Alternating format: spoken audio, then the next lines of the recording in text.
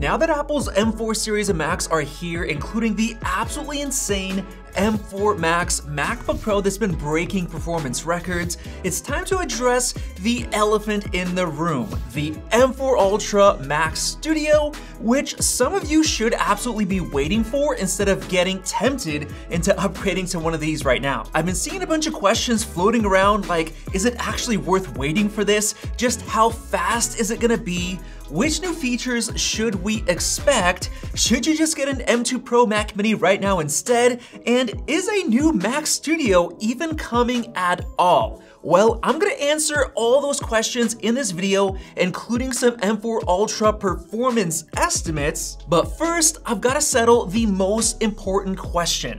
Yes, the Mac Studio is coming, and I'm sure of it for 3 different reasons. Reason number 1 is that Mark Gurman has been talking about the Mac Studio for months, aiming at a mid-2025 release, but just last week, he updated his timeline right after these guys got announced, saying that the Mac Studio might actually come as soon as March up until June, so that's actually very good news. Reason number 2 is that months ago, Mark Gurman leaked all of the code names for the entire M4 series of chips: Donin, Brava, and Hydra. Donin stands for the regular M4 chip, while Brava apparently is split into 2 different chips, a low-end and a high-end, which points to it being the M4 Pro and M4 Max chips. And as far as the last codename, we have Hydra, which has to be the M4 Ultra chip. And since it's not just Brava 2C die in its own separate codename,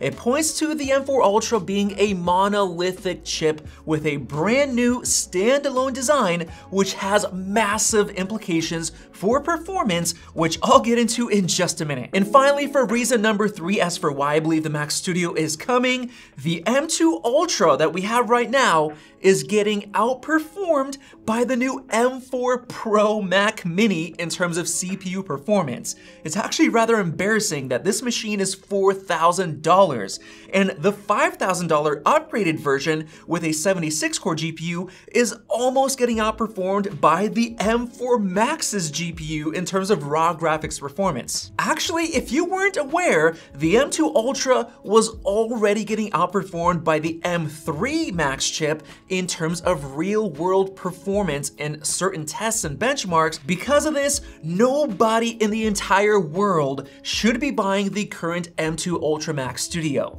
So Apple absolutely must upgrade it to the M4 Ultra as soon as possible if they actually want to sell it at all. Now, in terms of the feature set, honestly, this Mac Studio is already fully featured in my opinion. I mean, look at the ports.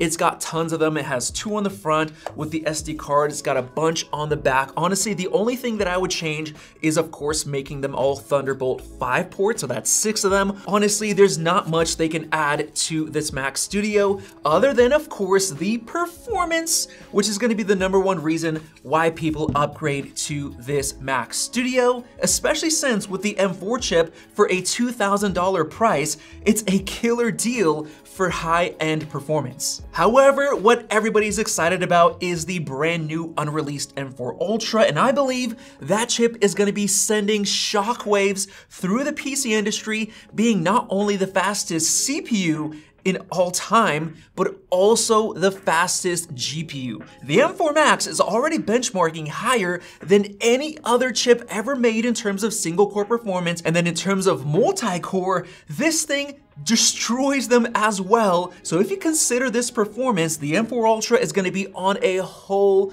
new level. So with that said, let's get into estimating the performance. But first, I want to show you this, the Wave electric toothbrush from our sponsor Laifen that our entire crew here at MaxTech, including our families, have been using for the past year and will never go back to any toothbrush for 5 reasons. Number 1 is that it uses servo system technology with a 6-watt motor, which is 3 times more powerful than other competing brands like these $300 Oral-B and Philips toothbrushes, but the Wave is the world's first electric toothbrush with combined vibration and 60-degree oscillation, which is actually the brushing technique recommended by dentists. Number 2 is the compact and premium design that's so much more portable than other electric toothbrushes, and it's made out of premium materials like aluminum, which is my favorite, while being IPX7 waterproof with no gaps for gunk to end up in, and a pressure-sensitive button that still works great after a year of use. Number 3 is the really cool magnetic fast charger, which charges in just 2.5 hours and lasts for weeks, while giving you Apple-like MagSafe cable vibes. Number 4 is full customization in the app, which lets you customize 3 different modes,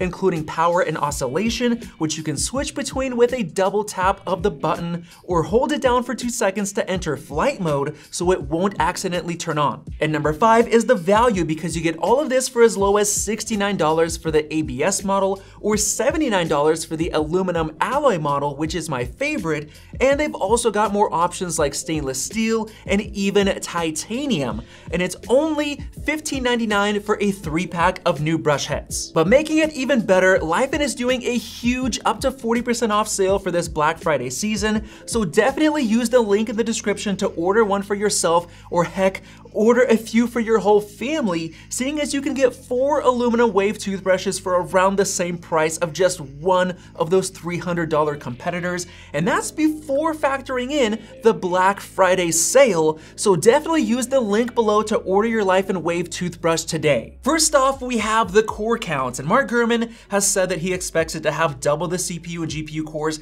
as the M4 Max, so that means 32 CPU cores and 80 GPU cores. The main difference this time around is that the M4 Ultra seemingly will no longer be using the Ultra Fusion design, where they combined 2 Max chips together to create one based on all that information about that new code name. Instead, the M4 Ultra could be using a new monolithic design, which basically means it's just one big CPU die with its own unique design, which is a massive deal. Why? Well, because the M1 Ultra and M2 Ultra chips suffered from scaling issues, where doubling the CPU and GPU cores compared to the Max chips did not get you anywhere near double the performance. So a monolithic design where everything sticks on one die will massively improve performance and efficiency, even if the core count might not actually be exactly double of what we get in the M4 Max. But just for sake of comparison, and based on the leaks from Mark Gurman, let's assume that it is double the number of cores on a monolithic die. First off, in terms of single core performance, I'd expect it to be exactly the same as what we have with the M4 Max, but in multi-core, the M4 Max already scores 26,675, which is insane, but the issue with Geekbench's multi-core test is that it suffers from diminishing returns with higher core counts compared to how it used to work, since now it's just one big task, which all the cores have to tackle, so there is diminishing returns. So with that said, I'm gonna be very conservative and only expect a 50% improvement in terms of multi-core compared to the M4 Max, despite the monolithic design, due to the diminishing returns. That gives us a multi-core score of 40,012, which is still insane and blows away the competition in every single way. Now moving on to the graphics side, this should actually scale much better, seeing as we could be getting the monolithic design and GPUs usually scale better, so I think we should expect almost the same GPU scaling as we got going from the 20-core M4 Pro to the 40-core M4 Max. 78% GPU scaling for having double the cores. Because of that, I'd expect it to be a little bit worse on the M4 Ultra, let's say about 70% better scaling than the M4 Max, which gives us 336,181 Geekbench graphics test points. And folks, believe it or not, that right there is faster than a factory purchased desktop NVIDIA RTX 4090 GPU, which finally means that yes, Apple has overtaken even NVIDIA in terms of GPU performance, at least until the 5090, and they did it with an SoC that's a full computer built into a chip, including the world's fastest CPU, tons of hardware chips like media engines, neural engines, display engines, Thunderbolt controllers, memory bus chips, everything in one chip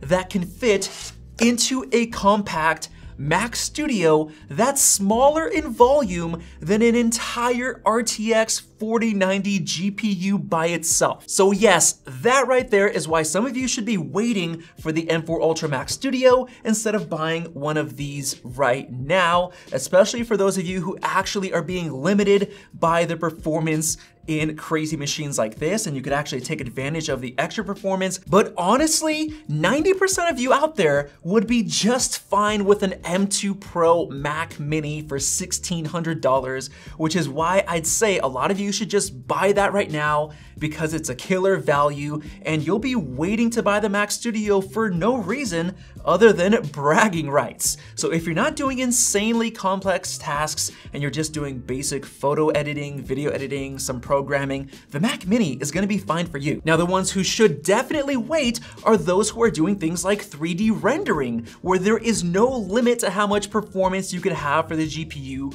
or let's say certain programming or scientific mathematic tests or tasks where you need endless amounts of CPU performance and RAM. But then again, considering the value, this M4 Ultra Mac Studio is gonna start at $4,000. That's really good bang for your buck if you wanna wait for that, because this thing right here, the 16-inch, is almost $4,000 anyway, so you're getting a lot of value. So with that said, keep in mind your priorities and your performance needs, and if you think you can use it, wait for the Mac Studio. So with that said, hopefully you enjoyed this video. Definitely subscribe because we're getting the new Macs very soon. We can't wait to test them, so can't wait to see you in that video. Definitely check out one of those two right there. Thanks for watching, and we'll see you in the next one.